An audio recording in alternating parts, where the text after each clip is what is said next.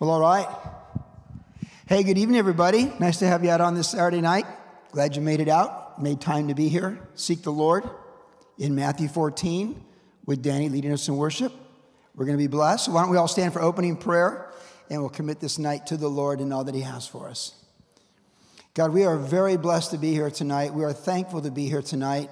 Life is a gift, and you've entrusted us with it this day for each of us, and we thank you for that. And I want to thank you that gathering together as a body of Christ is important enough to everyone that's come out here tonight or is tuning in to just be here and share this time with you and your people, and I thank you for that. Lord, we ask and pray that you bless this service. I pray you pour out your Spirit on Danny as he leads us in worship. I pray that you would pour out your Spirit on us as we sing praise songs and give you worship, that we'd be free from distractions and the busyness of life, that we could clear our mind and get the kingdom perspective through singing songs about you and your glory and eternity.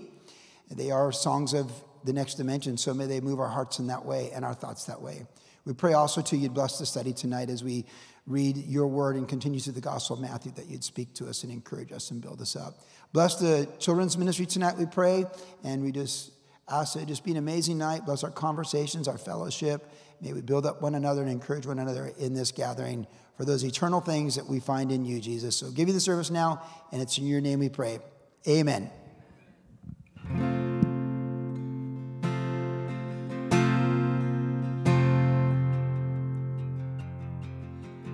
What can wash away my sin? Nothing but the blood of Jesus.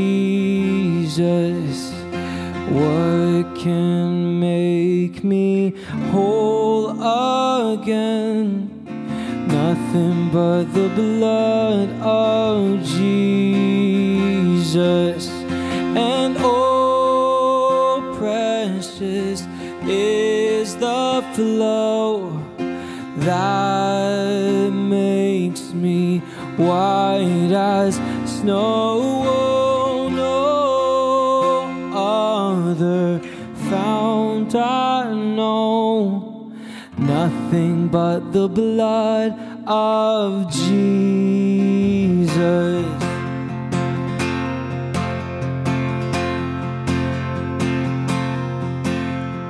Open the eyes of my heart, Lord. Open the eyes of my heart. I want to see you. I want to see you. Open the eyes of my heart, Lord. Open the eyes of my heart. I want to see you. I want to see you. To see you high and lifted up, shining in the light of your glory. Pour out your power and love as we sing, holy, holy, holy.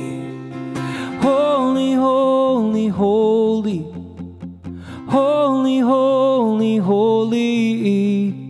Holy, holy, holy. I want to see you. Open the eyes of my heart, Lord. Open the eyes of my heart. I want to see you.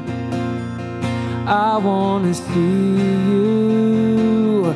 To see you high and lifted up, shining in the light of your glory. Pour out your power and love as we sing, holy, holy, holy. See you high and lifted up, shining in the light of your glory. Pour out your power and love as we sing, holy, holy, holy. Holy, holy, holy. Holy, holy, holy. Holy, holy, holy. I want to see you.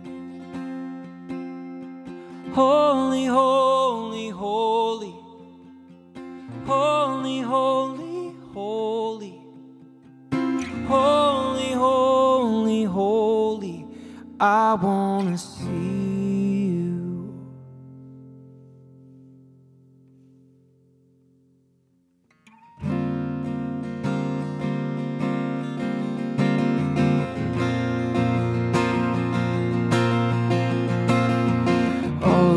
creation, all of the earth. Make straight a highway, a path for the Lord. Jesus is coming soon. Call back the sinner, wake up the saint. Let every nation shout of your fame. Jesus is coming soon. Oh, like a bride waiting for her groom, we'll be a church ready for you. Every heart longing for our King, we sing, even so come, Lord Jesus, come. Oh, even so come, Lord Jesus, come. There will be justice, all will be new. Your name forever, faithful and true. Jesus is coming soon. Like a bride waiting for her groom, we'll be a church ready for you. Every heart longing for our King, we sing like a bride waiting for her groom. We'll be a church ready for you. Every heart longing for our King, we sing, even so come, Lord Jesus, come. Even so come, Lord Jesus, come. So we wait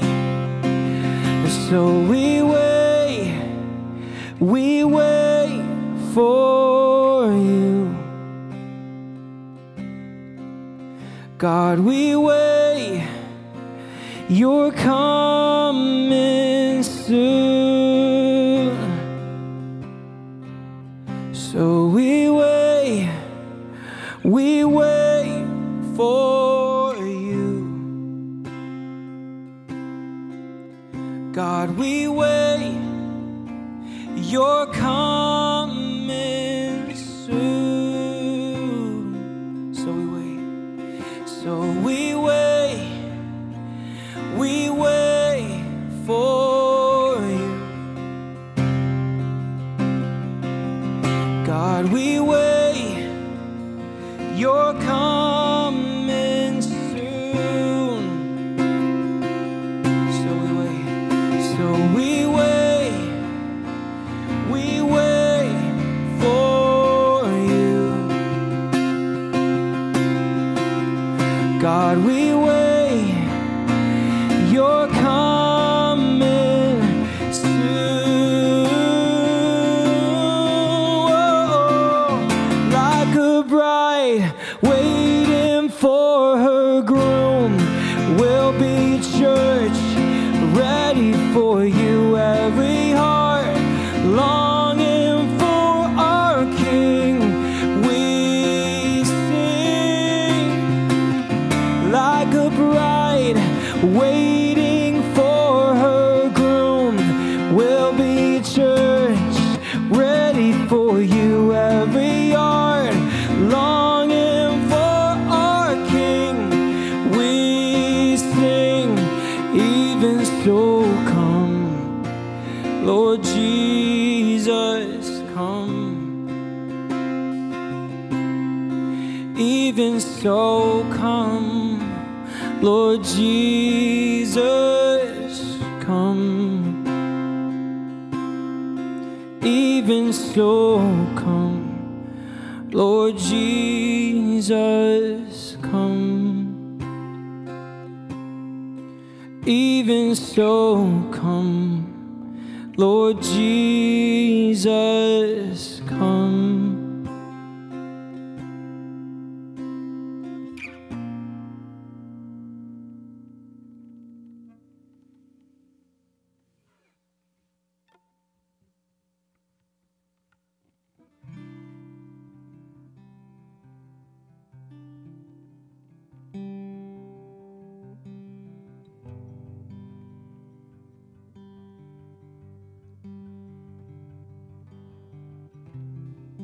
How I live for the moments where I'm still in your presence. All noise dies down. Lord, speak to me now. You have all my attention. I will linger and listen. I can't miss a thing. Lord, I know my heart wants more of you. My heart wants something new, so I surrender all. All I want is to live within your love, be undone by who you are. My desire is to know you deeper. Lord, I will open up again, throw my fears into the wind. I am desperate for a touch of heaven. Oh, oh, oh.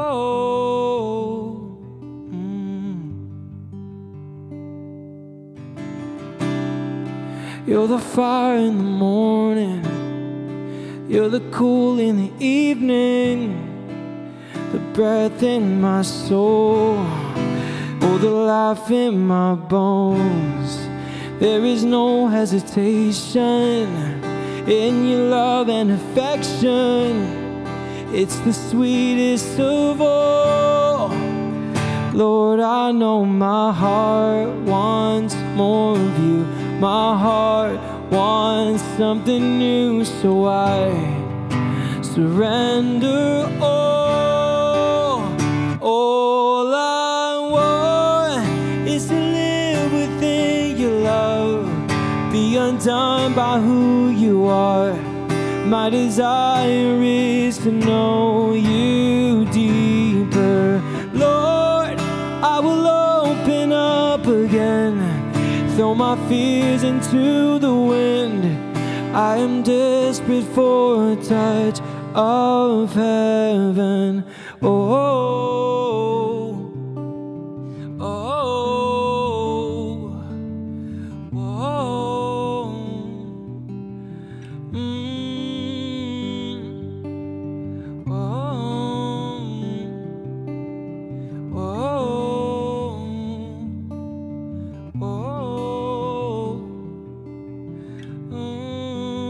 I open up my heart to you. I open up my heart to you now. So do what only you can. Jesus, have your way in me now. I open up my heart to you. I open up my heart to you now. So do what only you can. Jesus, have your way in me now. I open up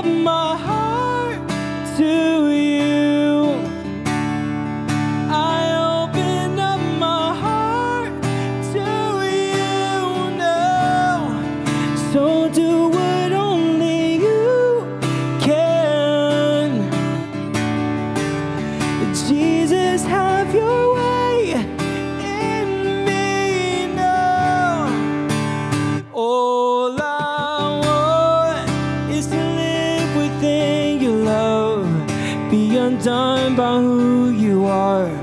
My desire is to know you deeper. Lord, I will open up again, throw my fears into the wind. I am desperate for a touch of heaven. Oh, oh,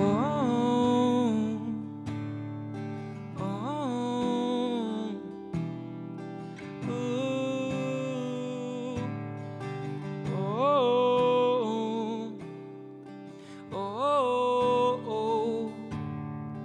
oh,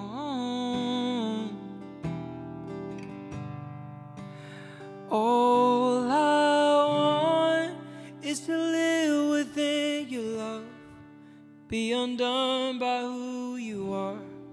My desire is to know you deeper. Lord, I will open up again, throw my fears into the wind.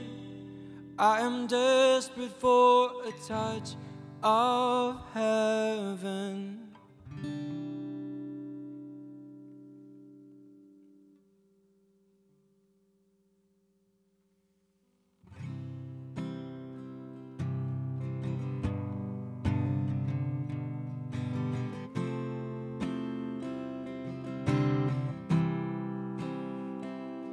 As I rise, strength of God, go before, lift me up.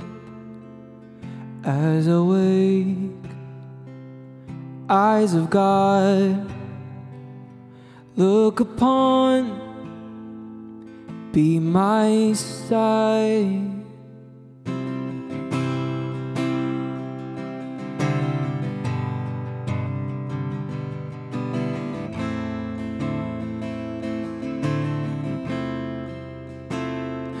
As I wait, heart of God, satisfy and sustain.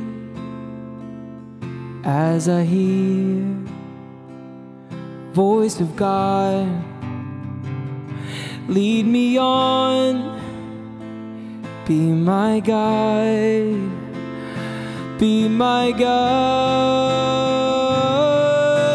Above and below me, before and behind me, in every eye that sees me, Christ be all around me. Above and below me, before and behind me, in every eye that sees me, Christ be all around me. As I go, hand of God, my defense by my side. As I rest, breath of God, fall upon, bring me peace, bring me peace. Above and below me, before and behind me, in every eye that sees me, Christ be all around me. Above and below me, before and behind me, in every eye that sees me, Christ be all around me. Yeah. Whoa.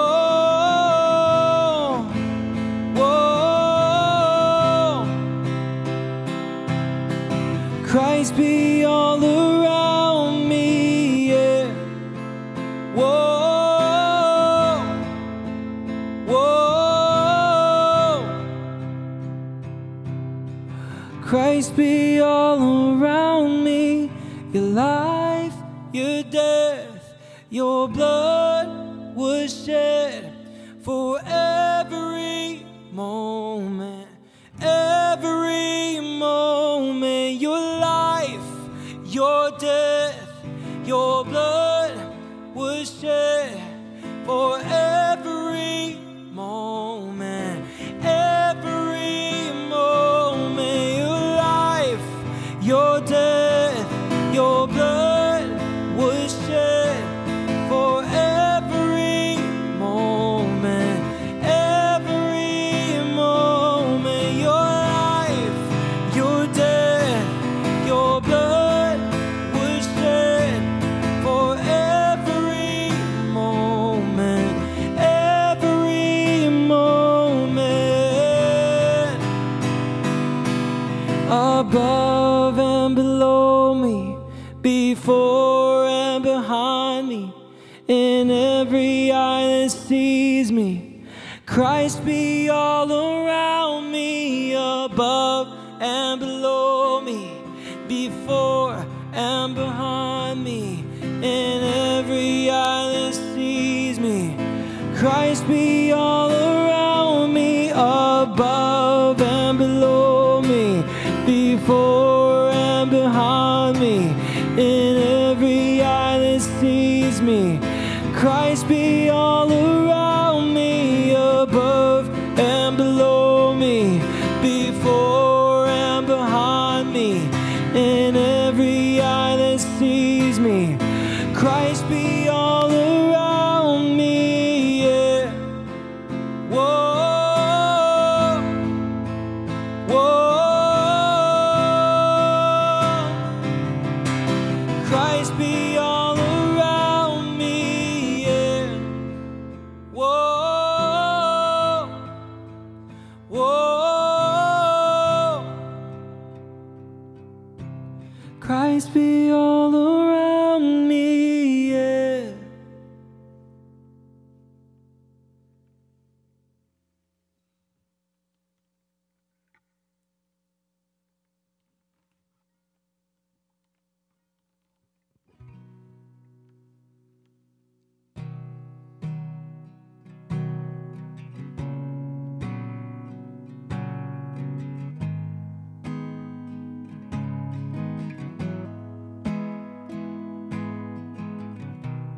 My Jesus, my Savior, Lord, there is none like you.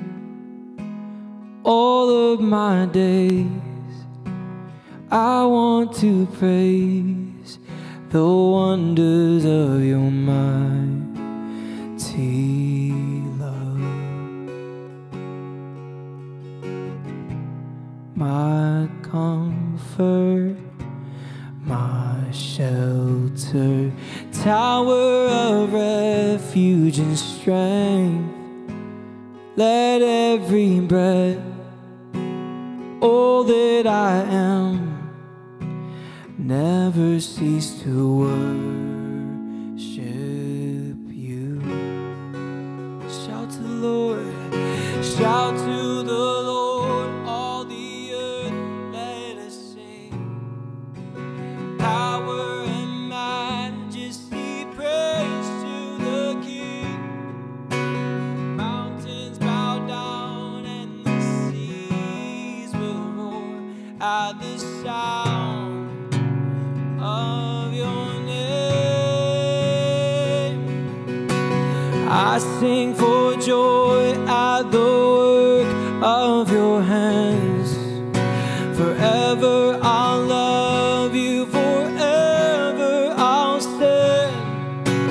Nothing compares to the promise I have in you. My Jesus, my Jesus, my Savior, Lord, there is none like you. All of my days I want to praise the wonders of your mighty love. My comfort, my comfort, my shelter, tower of refuge and strength. Let every breath, all that I am. Never cease to worship you. Shout to the Lord, all the earth, let us sing. Power and majesty, praise to the King. Mountains bow down and the seas will roar at the sound of your name. I sing for joy. I sing for joy at the work of your hands. Forever I'll love you, forever I'll stand. Nothing compares to the promise I have in you.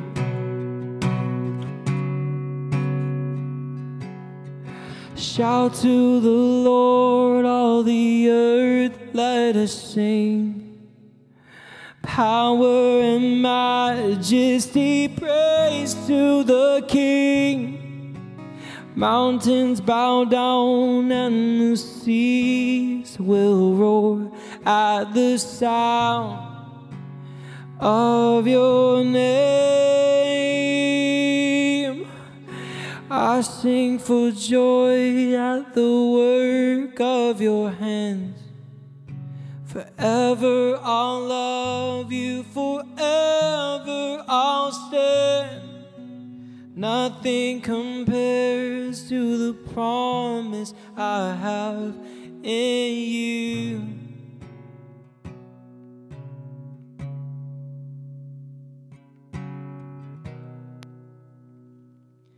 And Lord Jesus, we thank you that we can shout your name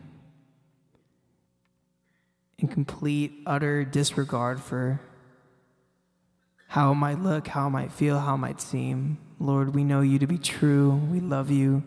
And we do pray that in this time, as we hear from your living word, that we'd glean and grow from what you have to tell us tonight. We love you so much, Jesus, and we thank you for this time that we get to be together. In your name we pray. Amen. Awesome. You guys can greet each other as well. Thank you.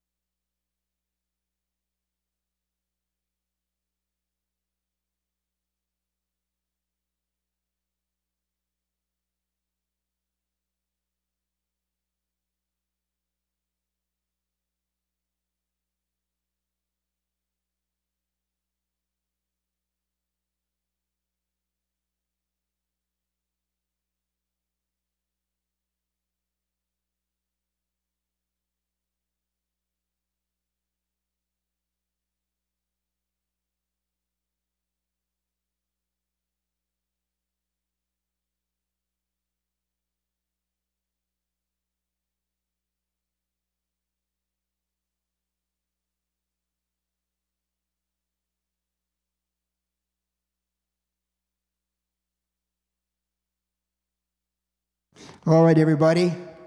Nice to have you out on this Saturday night. Glad you made it. I announced on Tuesday that after Easter last week, I was going to switch to this pulpit and the handheld for a while. So if you're here Tuesday, you knew I was going to do that. It's okay. You can clap. Maybe you won't clap after service, but you can clap now. That works. But and most of the time when I guest speak at other churches, I go with a handheld. I find I tend to be more comfortable teaching with a handheld mic. So it wouldn't work on Tuesday because I generally read a lot of text, right? 3 to 5 Psalms, 3 to 5 chapters. But it works on Saturday because Saturday is primarily a topical message, even though we're going verse by verse through Matthew. So anyways, I thought about it back at Christmas, after the Christmas service. And then after Easter, I thought, no, I'm just gonna do it. Why not? I'm 63, new adventures, new things. You just go for it, and you can always pivot and move back to something else if you feel it doesn't work. So anyways, don't be thrown off. You'll get used to it. I remember when I was super self-conscious about using glasses. Do you remember that? 5 years ago, I was like so weird. I was like, But anyways, I pretty much have to use them now. So back then it was an option. Now it's pretty much mandatory. So a couple announcements. This coming week, we're going to be continuing going forward in the book of Psalms on Tuesday night. And Danny Donnelly will be coming down from Los Angeles to lead us in worship. So we're excited to have Danny out and leading us in worship. And then, of course, we'll have our Saturday service next week. We'll continue in the Gospel of Matthew. We'll be in part 2 of chapter 14. We'll do part 1 tonight. And I want to remind the guys, this coming Saturday, the 13th, we'll be here in the sanctuary at 7:30 in the morning. We're doing coffee and donuts and the breakfast burritos from Surf Shack down there in Huntington Beach on Main Street. Those awesome breakfast burritos we do only on occasion, because otherwise you just expect it all the time. So it's a special thing. So guys, I hope you can make it out. We'll be here. Sam will be teaching, Pastor Sam. Looking forward to what the Lord has to share through Sam as he continues to take us through the Gospel of John. So that's what's coming up this week. And I know the ladies gathered today, and I know you had a great time. So ladies, praise the Lord that you were together with Susan Branch and the women this morning here on the grounds.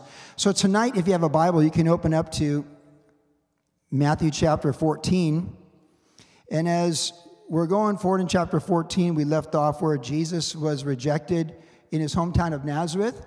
That's where we were when we left off last week with our applications being, 2 weeks ago, with our applications being from the parables. Of course, last week was Easter. And so tonight we're going to, because we're going verse by verse, you've seen this already in Matthew. I read some text, give the context, and then get to our main text for topical application, and that's what we're doing. So we pick it up in verse 1 of chapter 14, and we read that, "At this time, Herod the Tetrarch heard the report about Jesus and said to his servants, 'This is John the Baptist. He's risen from the dead, and therefore these powers are at work in him.' For Herod the Tetrarch had laid hold of John and bound him and put him in prison for the sake of Herodias, his brother Philip's wife, because John had said to him, 'It is not lawful for you to have her.' And although he wanted to put him to death, he feared the multitude because they counted him as a prophet. But when Herod's birthday was celebrated, the daughter of Herodias danced before them and pleased Herod. Therefore he promised with an oath to give her whatever she might ask. So she, having been prompted by her mother, said, 'Give me John the Baptist's head on a platter.' And the king was sorry. Nevertheless, because of the oaths and because of those who had sat with him, he commanded it be given to her. And so he sent and had John beheaded in prison. And his head was brought on a platter and given to the girl, and she brought it to her mother. And then his disciples came and took away the body and buried it and went and told Jesus." You know, there's times when you're going through the Bible, you just read certain passages, you're like, I don't even want to read this. And to be honest, whenever I read about this happening to John the Baptist, it just makes me feel sick. It's dark. It's evil. It's just dark and evil. But people who are determined to fight God and are immersed in unbelief while also being exposed to the truth, which Herod the Tetrarch was, they just do dark and evil things. Man is desperately wicked. We're sinful to the core, and we know that. And we need a Savior, and the Savior is Jesus. And Herod the Tetrarch would have heard about Jesus through John the Baptist. We're told in the other Gospels that Herod the Tetrarch had these conversations with John. He would go and converse with him, and then, go his way, but he didn't know what to do with him, but he would have these conversations with John. And we know that John the Baptist, his whole ministry was to point people to Jesus. He's the messenger, as it says in Isaiah the prophet. So if you talk with John the Baptist for just a little while, he's going to tell you Jesus is the Son of God.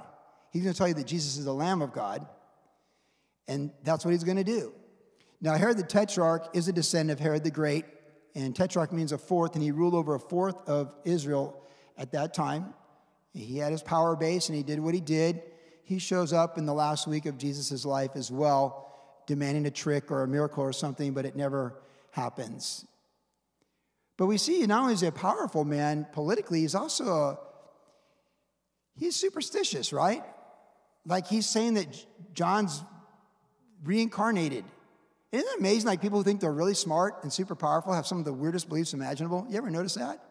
Like, how can people be that smart and that not smart, right? But they are. And when it comes to religion, people get weird and people get superstitious, and he was superstitious. The Herod family had been around for a while, and they were trained in Roman education, but they're very aware of the Jewish Old Testament and the law of God. So when John the Baptist would have reproved him according to the law, saying it's not lawful, he would have been using Leviticus or Deuteronomy from the law of Moses, and it would have been the truth, and it would have pierced him. But it didn't pierce him enough to kill John the Baptist, because being a politician, he feared the multitude, and he just wanted to stay in power. But the wife that he had, that he stole from his brother, that's what bitterness, well, that's what sin does. It hardens the heart and deceives us, and it turns us over into bitterness. And to be that so filled with wrath and that vile and evil that you could ask for someone's head to be cut off and brought to you, it's something else most of us in this room, probably all of us in this room, could never relate to, and God forbid we could. We want to be at the tree of life where it's about Jesus and a future and a hope, but we know there's a tree of knowledge of good and evil, and war zones reveal it, as does violent criminality. So hopefully we don't have to know more of that tree than we already do, or we'll be forced to know in our journey. But just, it's horrible, ugly people. They had the power. Isn't it amazing to think they're in the living Word of God for what they did? And the Word of God is meant to bring us to Christ for the eternal kingdom. It is amazing to think these people, of all the people that have lived and had power like these people on this level, tens of thousands of them in different ethnic groups and different generations. These are the ones we read about, but they really represent a lot of people we know that are like this, with power. And they can take your life because they can. And there's never been a shortage of men and women like this, and there won't be even until the end of the age when Christ returns. But it's just unfortunate. I don't like to read the story, but it's in the Word of God, and it connects us to our main passage tonight. So as we see there in verse 12, then his disciples, John the Baptist's disciples, came and took away the body and buried it, and they went and told Jesus. That's important, because, of course, Jesus was a cousin of John via the mothers, Elizabeth and Mary, a distant relative of some sort, and John had bore witness to him, and they both were fulfilling Scripture, of course, Jesus as the Savior of the world. And we read in verse 13 going forward that when Jesus heard it, so when he heard about John the Baptist being beheaded, we read that he departed from there by boat to a deserted place by himself. But when the multitudes heard it, they followed him on foot from the cities. And when Jesus went out, he saw a great multitude, and he was moved with compassion for them and healed their sick. When it was evening, his disciples came to him, saying, "This is a deserted place, and the hour is already late. Send the multitudes away that they may go into the villages and buy themselves food." But Jesus said to them, "They do not need to go away. You give them something to eat." And they said to him, "We have here only 5 loaves and 2 fish. And he said, "Bring them here to me." And then he commanded the multitudes to sit down on the grass. He took the 5 loaves and the 2 fish, and looking up to heaven, he blessed and broke and gave the loaves to the disciples, and the disciples gave to the multitudes. So they all ate and were filled, and they took up 12 baskets full of fragments that remained. Now those who had eaten were about 5,000 men, besides women and children. This is an amazing miracle. It truly is. I mean, Jesus demonstrated his authority over defilement, sin, the grave, the devil, the natural realm, walking on water, which comes up next week, all these things. And here, it's pretty amazing whenever you see movies try and replicate Jesus feeding the 5,000, like, just how did it happen? Like, what did it look like? Where you have 5 loaves and 2 fish, and suddenly there's all this food everywhere, and then there's 12 baskets left over. It's an amazing story. What I find interesting in the context, though, is that Jesus had just departed to be by himself. Did you catch that? He's dealing with the reality and the grief and the sorrow of losing a loved one. Now, most of us older people here know what it's like to lose a loved one, right? We know what it's like to be grieving. Sometimes you just want to be left alone. Sometimes you just got to go away. You have to calibrate. It's like shock. I mean, when someone you love and you're close to, they step into eternity, I say it goes to like a black and white movie. It just kind of slows down. It's eclectic, and it just doesn't even seem real, especially if it's sudden death. Now, Jesus probably had prepared himself, because remember, he's the Son of God and Son of Man. Jesus became in all ways like a man for us to relate to us. Therefore, he's able to minister to us in whatever temptation, testing, or trials we face. He's our great high priest, Hebrews chapter 4 tells us.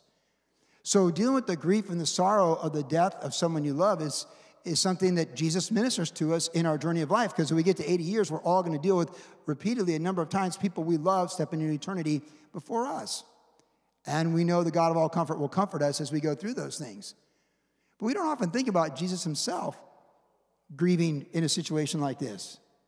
Now, we know when he was at the tomb of Lazarus, who was dear to him, and Lazarus stepped into eternity, he was already in the grave, and he wept, right? Jesus wept.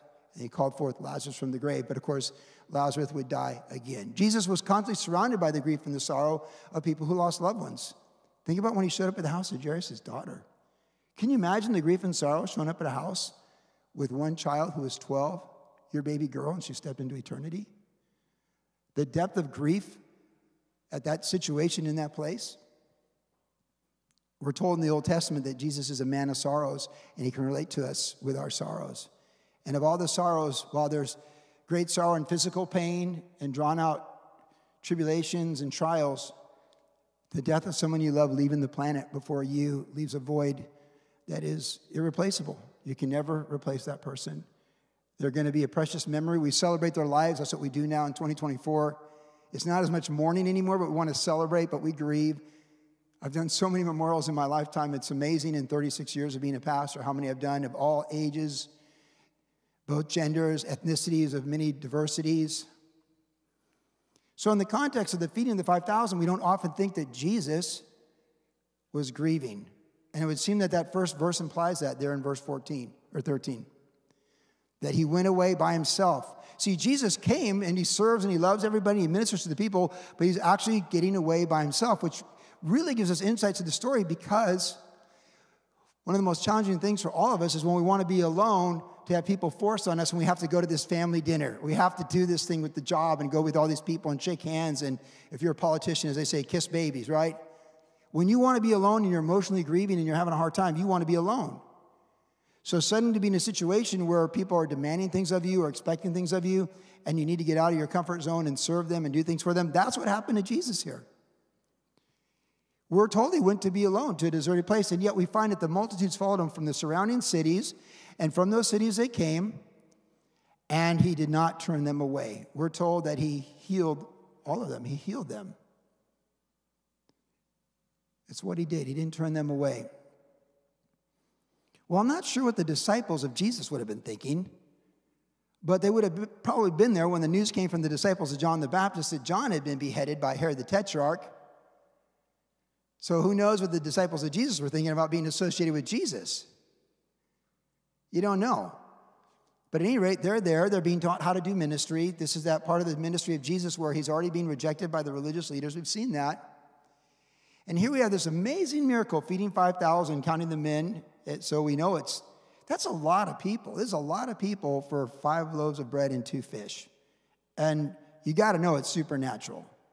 Any idea of anything, any thought suggesting otherwise is blasphemous. So don't even think that thought. The only way this happened is Jesus performed a miracle, a great miracle.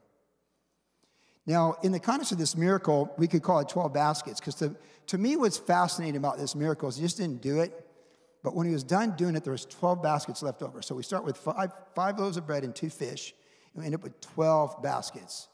You know, with the Lord, there's no randomness, right? Like 12 isn't random. Like random is if there have been 13 baskets.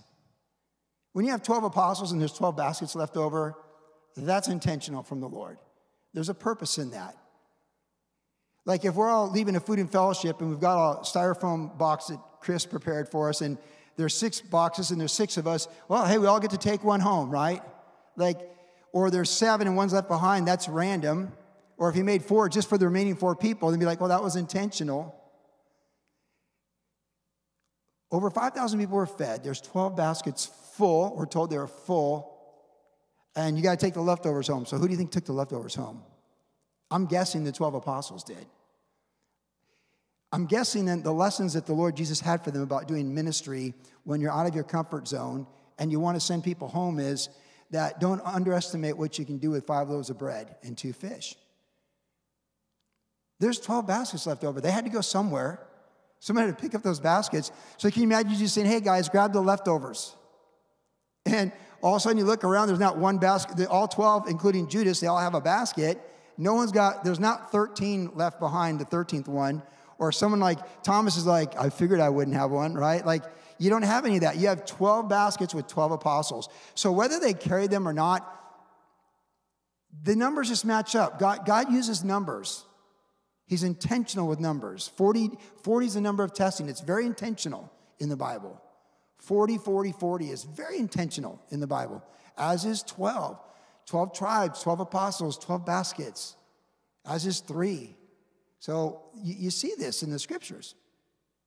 So what we really have with at the end of the story is this amazing story in the context of verse 13 on, that Jesus went to be by himself. He's pulled out of that situation. He's ministering to a multitude that came from all the surrounding cities with 5 loaves and 2 fish. He performs this miracle that feeds everybody to the full, more than 5,000, and there's 12 baskets left over, and that's essentially the end of the story. Now, next chapter, he does it again with 4,000 people, and we'll get some insight on that he speaks in that one, or the text gives us in that one, that this one doesn't give us quite the same insight. But we see here, as we think about the 12 baskets that end the story, really, I suppose, apart from Jesus being in a deserted place by himself, what begins the story is the words multitudes, because we have multitudes, multitude, multitudes, multitudes, the words used repeatedly. But this phrase in verse 14 where it says that Jesus was moved with compassion. Now, we saw this back earlier on in Matthew where it says Jesus looked upon the multitude as sheep without a shepherd. He was moved with compassion. Isn't it comforting to know that when God looks at humanity, he's moved with compassion? In all of our folly and failures and foolishness and all of our strengths, our triumphs and tragedies, it's just so good to know that when the Lord looks at you and me, because I don't know what you think when you look in the mirror. And any given day it could vary, right? But when the Lord looks at you, with all your strengths, when you feel super excited that you did something good, or all your discouragement when you feel down because you came short or just embarrassed yourself or something like that, he's moved with compassion. God's for us. We need to be reminded of that tonight. God is for us in all of our weakness, all of our depravity, all of our failures, all of our insecurities. God is for us. We need to know that God is for you. God so loved the world, he gave his son to die on the cross for our sins. He is for us. He's 100% for you. And it's proven through Jesus coming and dying on the cross for our sins and rising from the grave for our hope and justification. We need to know Jesus is for us. Like, you should never ever doubt that God's not moved with compassion for us in your worst moment. He's for you. I know he's for me. And in my worst failures, no matter how bad I feel, no matter how discouraged I might feel, I never doubt that God is for me. Nor should you. Now, you might have to be humbled and chastened and learn some lessons and pick yourself up. But don't ever doubt that God's not for you. He's for you. And so in this story, really what we get contextually is a lesson for the apostles. I believe personally, as a pastor for 36 years, that what Jesus is doing here is he's teaching these apostles how to do ministry. That's really the context, how to do ministry. Because you can be prepared to do ministry going away to Bible college or seminary or whatever, but once you get out there in the real world and you're pastoring churches, you got to be spirit-filled, spirit-led, and you got to humble yourself and take the death sentence that the Holy Spirit gives you and keep growing and going forward, or you'll never make it. 9 out of 10 church plants fail. And I'll tell you, I've become convinced why most of them do fail is the people that are called to do them get discouraged and they quit too soon. Because ministry can be discouraging. It can be disheartening. It'll break you. And it just happens. You get discouraged because to be the greatest in the kingdom is to be the servant of all. And it's hard to serve other people. It's hard to serve other people when they say thank you. It's much harder when they don't say thank you. It's the hardest when they try and destroy you, right? If you're serving Jesus, you've experienced this. It's hard to serve even when people say thank you. It's hard to serve when they just are indifferent. It's really hard to serve people that try and destroy you. But the greatest in the kingdom of God is the servant of all. Salty the Singing Songbook used to say back in the 80s, if you want to be great in God's kingdom, you got to learn to be the servant of all. And Jesus said, if anyone come after me, male or female, let them deny themselves and pick up their cross daily and follow me. And the cross is a death sentence. It's a death sentence of pride, selfishness, carnality, and all these things that the sons of Adam and daughters of Eve have in our sinful nature that the Holy Spirit wants to go after from here to the day of the Lord. And that's why we need to pick up our cross. We got to keep letting the Lord peel away the layers that are contrary to his character in us, his purposes through us, and just keep making us more who we're meant to be in time, that we'll be that much more ready for what he has for us in eternity. That's the key. And that's it. So this contextually is a lesson on ministry, but I do think there's some broader application for all of us in our lives in general. So may the Holy Spirit speak to you as we look at that. But really, it's lessons in ministries. And what we really learn from the story is that God's able to do all that he wants to do, right? Isn't this really about what God's able to do? Ephesians 3 tells us he's able to do above and beyond all that we could think or ask in his church for his glory. And these guys are going to change the world. These guys are going to go from the upper room in Acts chapter 1 and the day of Pentecost in Acts chapter 2. They are going to change the world, and us being here tonight is an extension of the world they change on April 6, 2024. We are here from what these men who said, tell them to go buy their own food at 7-Eleven, if you will. These men in this story, they're the ones that changed the world. And it's been rightfully said, the church in each generation is Acts chapter 29. If you don't know it, the book of Acts is the history of the church, but it's only 28 chapters in one generation. And we just keep passing the baton. Jeff Johnson's memorial was today. The legendary Calvary pastor, Jeff Johnson's memorial was today. Calvary Chapel Downey, man changed the world. 50 years of incredible fruit serving Jesus Christ. And as I watch these great leaders from the Calvary Chapel movement, one by one, step into eternity, not just Steve Mays and Jeff, Pastor Chuck and these others. The others are coming behind them. These guys are older than me by 10 years. John Corson, Mike McIntosh, Raul Reese, these guys, they're still serving the Lord. But there's so many more that were just like them that weren't in the book Harvest. There's so many more that they're evangelists, but they're not Greg Laurie, and they don't fill the stadium, but they fill the kingdom with their witness and their testimony.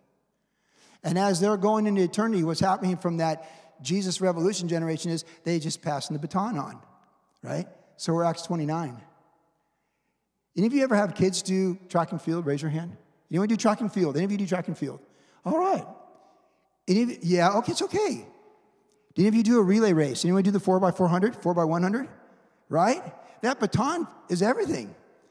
My daughter Hannah ran the 4x400, JV, her sophomore year at Calvary Chapel High School. Leah ran the 4x100. She was the lead right out the gate. So boom, the 4x100, just like bang, bang, bang. 4x400 is a funny race, isn't it? One time around the track. It's not really a sprint. It's not really a distance. It's a funny race. But you pass the baton. So the lessons what these guys learned that changed the world, they pass the baton to every generation. And as people like Pastor Jeff step into eternity, it's our time. They've passed the baton to us, Pastor Chuck and these guys. So again, the context is kingdom, and it's God being able to do above and all that we could think or ask. But in your own personal life, there might be some application that gets a little broader for you. But as we think about 12 baskets, because what we need to take away tonight from this passage is that on a point where Jesus was trying to be alone and in a desolate place, he was pulled into that ministry, he fulfilled that ministry, and he taught the disciples how to do ministry at that time under those circumstances, and it was all said and done, they were leaving with a lot more than what they came with. It multiplied. The ministry multiplied in that difficult time under those difficult circumstances. And there's lessons for us. 12 baskets.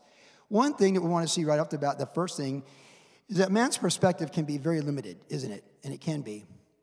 We develop opinions quickly. We can do this, we can't do this. This will be successful, it won't be successful. Based upon the odds and those who've come before us, this could work, this won't work. You do that in your businesses. You do that in your personal life. We have pretty quick opinions of what we think can work or not work. And in many cases, you're paid to be able to figure out something, will this work or not work? For example, if you're an auto mechanic, someone will say, hey, is this worth fixing? Because those guys told me it'd be $1,800 to do the tranny on this vehicle. I don't know if it's worth it. And they're like, no, it's not worth it. Even if you fix it, you're only going to get 6,000 miles out of it, right? And so their opinion matters. So we value opinion with people that skill, have understanding. So we're not looking down on people's professional opinions or your life experiences that gives you insight on certain things. But there's a reason Solomon said to trust in the Lord with all your heart and to lean not on your own understanding, but to acknowledge the Lord in all your ways and let him direct your steps. Because sometimes what we see, sometimes our opinions of the past or what we see or what we think, they can cloud our judgment for what the Lord really wants us to do and what he has for us and what he wants us to see. So look what these guys saw. It says in verse 15, when it was evening, it's gotten darker, right? So we have a description of what's been going on. When it was evening, his disciples came to him. I think we all know what it's like to go to God and tell him what we think he should be doing, right? Don't we all do that sometimes? Hey, God, I got a really good idea. I get a big raise. God's like, I got a good idea. Why don't you earn it? Right? But we all get like this. God, if I was running the universe, well, you're not. And that's a good thing, too, by the way, on behalf of the rest of humanity. It's good I'm not running the universe. It's good you're not running the universe. Because even the best of us would run into the ground. God is all-knowing, all-powerful, and all-able. And he's holy. In him is light. There's no darkness at all. It's a good thing he's running the universe. He doesn't have a skewed thought or perverse thought toward any of us. That's a good thing. It's a good thing he's running the universe. But they came to him and said, this is a deserted place. Right? I think Jesus knows that already, right? It's almost comical to some degree. Hey, Jesus, it's getting dark, and there's a deserted place, in case you haven't paid attention to what's going on around you. And the hour is late. Send the multitude away. See, they looked at the situation. Late, dark, no stores open, deserted place. They assessed the situation and said, you know, essentially they're saying is we don't want to be responsible for these people, so send them away. Look what they say. Send them away that they may go into the villages and buy themselves food. I mean, it's kind of like us. Let's just look. If these people, they chose to follow you, and if they didn't bring a lunch, that's their problem. And so let's just send them away. I mean, the common sense thing here is we cannot feed 5,000 people. We can barely feed ourselves. So let's send these people away so they can go take care of their business. And we'll just pick up this ministry at some point down the road on the other side of the Sea of Galilee or something. But let's call it a night right now. Let's just say we're done here. See, man's perspective can be limited. I just want to remind us tonight, often when we're praying and planning about our future and we're thinking about what the Lord has for us, and well, as the Bible says, a man plans his ways, but the Lord directs his steps. And James said, come you who got it all figured out. Come you who got a good plan for next city, so-and-so, such and such. You should say, if the Lord wills, we'll do such and such a thing. You see, those always speak to me because I'm a planner, right? I've always got vision. I've got goals. Everything falls into foursquare. I can organize my thoughts on what 4 things need to be done, the 4 most important things, and I know what the next thing is. It's always my bottom cornerstone. My mind works that way. So, I have to pay attention when the Lord's like, just saying, that's not how it's working today. I just shared this in a study a couple weeks ago when Jeremy Foster was in town. And the Lord's like, no, you're not, that plan you had between 10 and 2 on that Tuesday, forget that plan. You're a good friend, former assistant pastor's in town, and don't you want to spend time with them? I do. Then that's the new plan. That's the new plan. If they want to see you in the one day of the year that you can see them in person, let's do that. And what you're going to do between 10 and 2 on that Tuesday, we can pivot on that. We can recalibrate that. We have our plans and our thoughts and ideas. This is a problem, by the way, in ministry when people running churches tell God how to run his church. See, there's lots of churches with boards of directors. They got all the plans, and they'll tell Jesus, it's too dark, it's too late, send them home and tell them buy their own food at 7-Eleven. What you need in leadership is men and women who are like the book of Acts in prayer, seeking the Lord, waiting on the Lord till the room shakes with the word of the Lord. And they hear from the Lord, and they let God guide their steps, and they let God direct their paths, and they make spirit-led decisions instead of man-led decisions. The flesh as a whole, our fleshly nature, and fleshly men and women, we tend to like quick things, like In-N-Out burgers. See, most cultures like to enjoy a meal and chit-chat for 1 to 3 hours. When I used to go to Chile all the time, I had to totally shift gears. It's like when you get off the plane in Honolulu and you're headed for the North Shore going 70 miles an hour. Like, why? You can't go 70 miles an hour on the H1 going to the North Shore on the Cam Highway. You got to slow down like 35. There's kids in the back of a truck with a dog going 30 miles an hour in a one lane. You have to shift gears. And when I go to Chile, what always got my attention right away is I would come from California with In-N-Out burger mentality, like, hey, we want some service right here. If they're slow at Starbucks, you're like, what? What's wrong with you people? You're getting paid minimum wage to serve me quickly. That's how we think here. We go to Chile and be like, hey. And we'd sit down, when we eating dinner, by the way, it's like midnight right now. We got here at 9. See, to slow down. The Lord wants to slow us down. See, we want quick solutions. We don't want things that inconvenience us. We don't want things that require us out of our comfort zone. But the things that inconvenience us and the things that take us out of our comfort zones are the things that will cause personal growth and development in our life with the Lord. So we need to slow down. We need to be presented with situations that we don't have answers for, so we learn not to lean on our own understanding, but to look to the Lord to find resolution for those situations. The Lord will create problems for us, so we'll look to him for resolution of those problems. There's no depth of character for men and women who have no problems and no obstacles. But there's plenty of depth of character for men and women in Christ's name who overcome obstacles because they can do all things through Christ who strengthens them. And their testimony of how they came through an obstacle that became an opportunity becomes a testimony of faith to Jesus Christ. For themselves when they look in the mirror, for their family as they guide their kids, and for their neighbors as they see their faith on display. It's not what happens to us or what's going on around us, but how we respond to it that develops growth. So the Lord is going to want us to learn to let him read the situation and determine how he's going to resolve it and not look for us to have a quick fix. We're the super glue world. Like, that's how we are. That's how I am. And we can't just throw 5,000 people under the bus and say, go buy your own food down the street. That's not the solution. And I think sometimes we come up with those solutions with the Lord. So I think what we need to take, first of all, from this text is, yes, we can have quick decisions on what we think is going to work. Obvious decisions. Because there's knowledge, understanding, and wisdom in the book of Proverbs. And knowledge is the facts. Understanding is what it means, and wisdom is the right decision.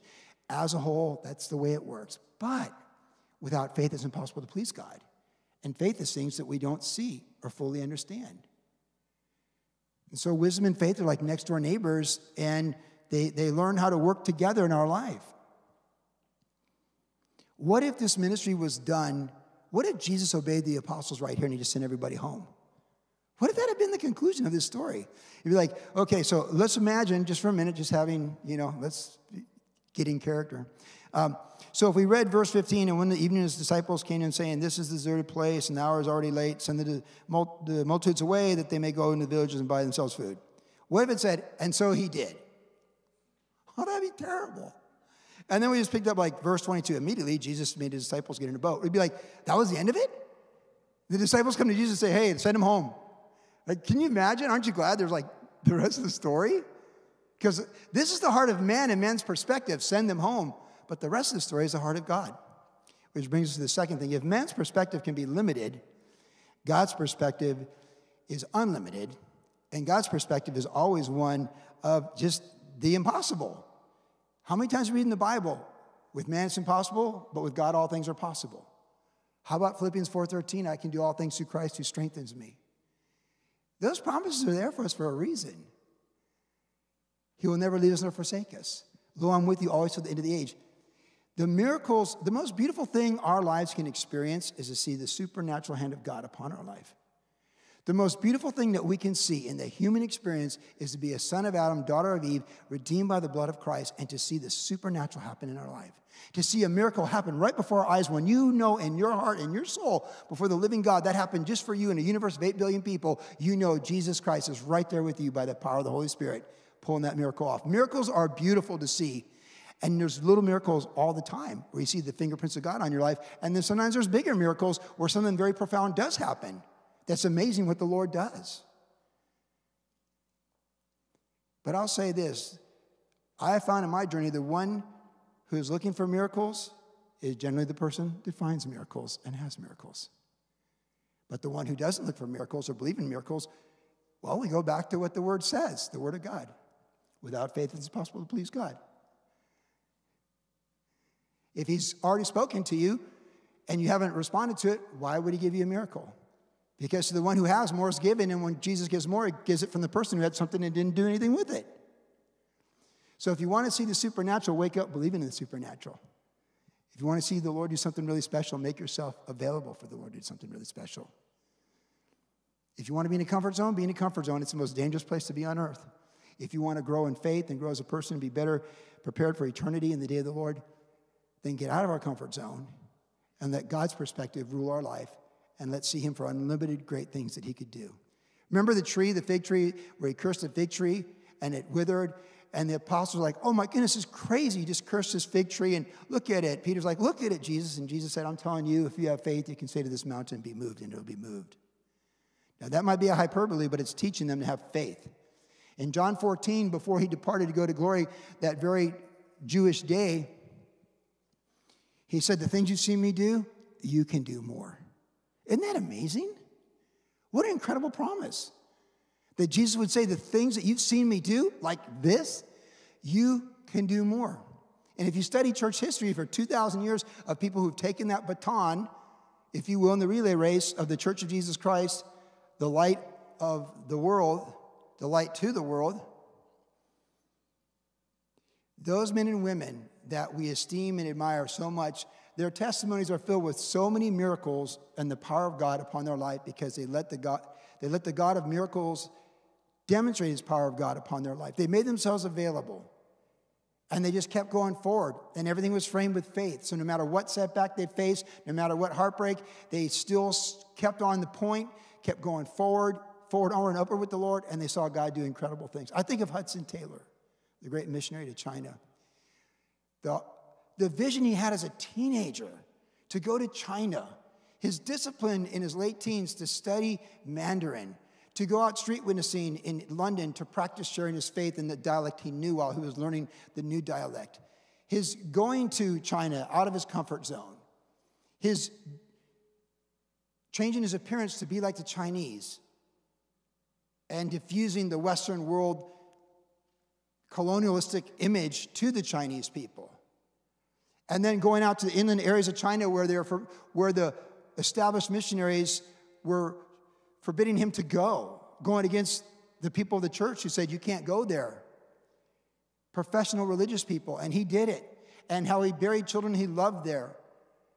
All the heartaches he went through. But the one vision never ceased to see a church planted, a Christian witness in every single inland province of China. Every single one of them. You know, China's a big country. Ever look at it on the map? It's huge. You think we have different dialects? Arkansas, Maine, California, North Carolina. China is filled with different dialects and accents. Hudson Taylor made it his life goal to go to every one of those inland provinces in a country that was essentially at civil war under colonialism. And he succeeded in his vision. Isn't that amazing? He succeeded in his vision. He could have had all the excuses in the world, all the discontented missionaries that came and caused problems and turmoil for him and his wife and the things he went through. It didn't stop him. Those obstacles became opportunities. He just was so relentless. It says of Jesus in Luke 9, he set his face like flint to go to Jerusalem. He was going to the cross no matter what. And that's how we need to be with the call of God. And Hudson Taylor did all those things, and he did, in fact, plant a Christian witness in every single inland province of China. What an inspiration. Isn't that amazing? At the same time, these American billionaires like Vanderbilt and Rockefeller and these guys Carnegie were just making billions and billions when they didn't exist.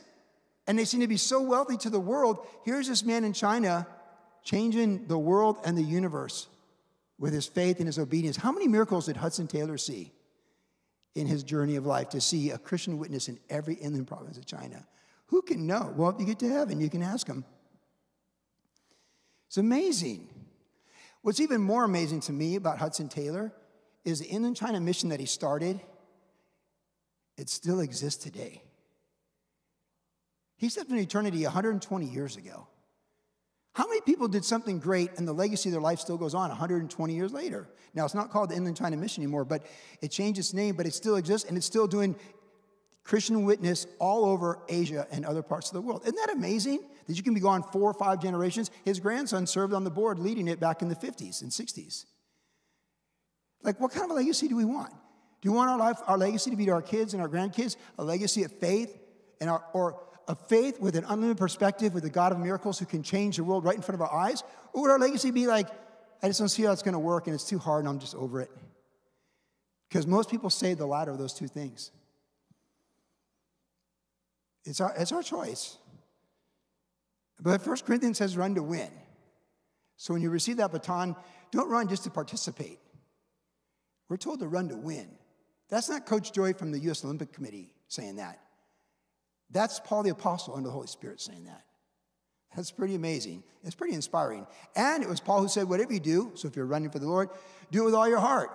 So run like you mean it. Run the 4x100 like you mean it. The 4x400 like this is it. You go big and you go for the gold. And you see God's perspective and you see the God of miracles and you let him do it. Have faith. And the final thing we see is that was back there in verse 16, because Jesus said they don't need to go away. You give them something to eat. And he said, then we only have 5 loaves. And he said it to me. So he said, find the solutions, make it happen. Go with it right here. Do something with what you have. The God of miracles. See God's perspective. God's perspective is that 5 loaves of bread and 2 fish can feed 5,000 people and have 12 baskets of leftover. That's a perspective we need to have. That's a perspective he's trying to teach them, and that's a perspective he wants us to have. But the last thing we see here is verse 18, where he said, bring them here to me. And this is the key with everything. Let God bless and multiply and even break what he's doing. It says that Jesus blessed them in verse 18, verse 19. He blessed and broke and gave the loaves to the disciples, and the disciples gave to the multitudes. But he blessed, he broke, and he gave. He blessed and he broke and he gave. So it's kind of that availability factor, but when we choose to see things the way God sees them, that God is in charge of the universe, that there's nothing too hard for the Lord, that he is a God of miracles, and we look for that, then we can see him do things like this. And it really just becomes like he's Jehovah Jireh. He can do whatever he wants, and we let him do it. So we bring our 5 loaves and our 2 fish, and he can do it. He blesses it, and he breaks it, and he gives it away. And that's really what he's doing with our life, isn't it? If you think about it. Hasn't everything Jesus Christ in our life been a blessing? I mean, you can say no if you want to, but that won't look good on the game film in eternity. Because, it's not true. Even if you think that, it's not true. It's not true. What is true is that everything you let Jesus Christ do in your life is a blessing for you, for your spirit, mind, body, soul, the person you are here and now in time, and for who you're going to be in eternity. Everything, 100%, everything is a blessing. And if you go back to Genesis chapter 2, we're told when God created the universe in chapter 1 and 2, and he made man in his image, it says that God blessed him, and he said, be fruitful and multiply. God's math is always to multiply his kingdom in and through our lives. He's a blessing God. But many times that multiplication comes through the subtraction of the things that are contrary to God and offensive to God. So it's kind of paradoxical. He's got to subtract that which is holding back the blessing so he can pour out the blessing. That's the work of the Holy Spirit and the sanctifying work. He did it in them. He's doing it in us. But he multiplied what was available. And it's just, again, another reminder of what we say in the Calvary Chapel movement. It's not our ability, but our availability. But we usually refer to that as our availability of our time and energy, but just how about the availability of our resources, our total person? The apostle said, this is all we have. We have 5 loaves and 2 fish. If those 5 loaves and 2 fish were not brought to Jesus, what happens? Well, it doesn't happen. God chooses to work through people. He chooses to work through our availability, our time, our energy, and our resources. It never just falls out of the sky. It's like what we put out comes back. The reason Franklin Graham and Samaritan's Purse can be entrusted with so much wealth to do so much around the world is he was proven 4 decades ago when working for his dad when he traveled the world doing relief for his father's ministry, the BGEA, the Billy Graham Evangelistic Association. And when Franklin learned those lessons in his 30s and his 40s, it was constantly shaping him and preparing him for what lies ahead. And now he's the guy that can go where none of us can go with his shoe boxes and with his relief planes. He can go to Pakistan with the gospel.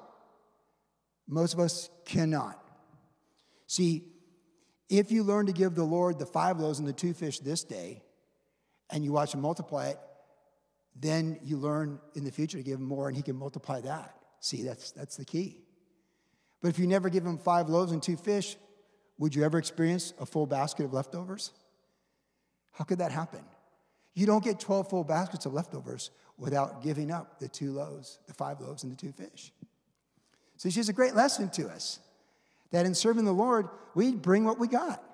We don't let our perspective hinder what we can think God can do. So we need to like, okay, this is how I see it, but Lord, you know, you've got a bigger vision. There's more at work here, and we acknowledge that. So we're going to acknowledge you in all of our ways and let you guide us. And we're going to believe that you're the God of wonders and the God of miracles, and that I can do all things through Christ who strengthens me. And you honor those who live by faith. Without faith, it's impossible to please you. So we're going to live by faith. You have all these heroes of the faith that we can learn from, and we're going to go for it. And here it is. Here's what we got. Here's what I got as a teenager. Here's what I got when I'm 80. Here's what I got. We got to be all in. The woman who's all in sees more supernatural. The man who's all in sees more supernatural. The married couple that's all in, they see more supernatural.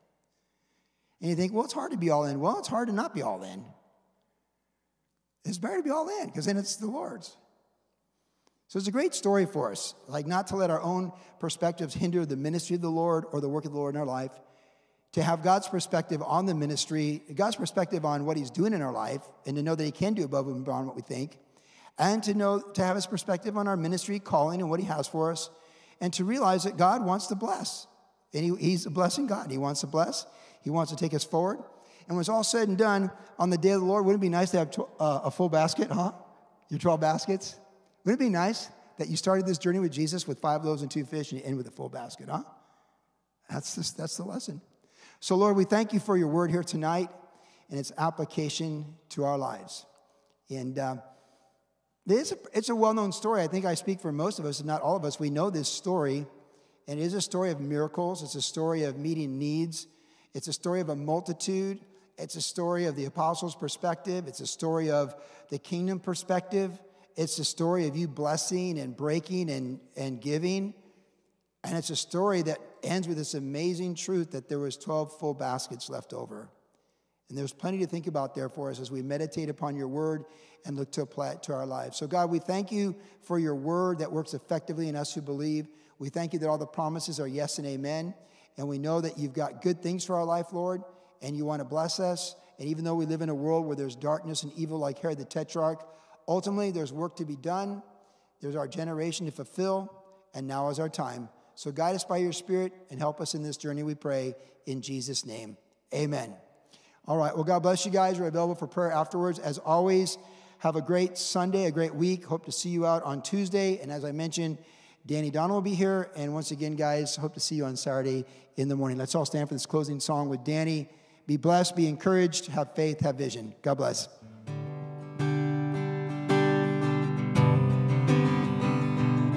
We worship the God who was. We worship the God who is. We worship the God who evermore will be. He opened the prison doors. He parted the raging sea. My God, he holds the victory. There is joy in the house of the Lord. There is joy in the house of the Lord today. We won't be quiet. We shout out your praise. There is joy in the house of the Lord. Our God is surely in this place. We won't be quiet. We shout out your praise. Oh, oh, oh. We shout out your praise. We sing to the God who heals. We sing to the God who saves. We sing to the God who always makes a way. 'Cause he hung up on that cross and he rose up from that grave. My God is still rolling stones away. Yeah. There is joy in the house of the Lord. There is joy in the house of the Lord today. We won't be quiet. We shout out your praise. There is joy in the house of the Lord. Our God is surely in this place. We won't be quiet. We shout out your praise. We were the beggars, now we're royalty. We were the prisoners, now we're running free. We are forgiven, accepted, redeemed by his grace. Let the house of the Lord sing praise. Oh, we were the beggars, now we're royalty. We were the prisoners, now we're running free. We are forgiven, accepted, redeemed by His grace. Let the house of the Lord sing praise. There is joy in the house of the Lord. There is joy in the house of the Lord today. We won't be quiet. We shout out your praise. There is joy in the house of the Lord. Our God is surely in this place. We won't be quiet. We shout out your praise. There is joy in the house of the Lord. There is joy in the house of the Lord today. We won't be quiet. We shout out your praise. There is joy in the house of the Lord. Our God is surely in this place. We won't be quiet. We shout out your praise. We shout out your praise. We shout out your praise. Oh, oh, oh. We shout out your praise. Yeah. We shout out your praise. Amen. God bless you guys. We'll see you soon.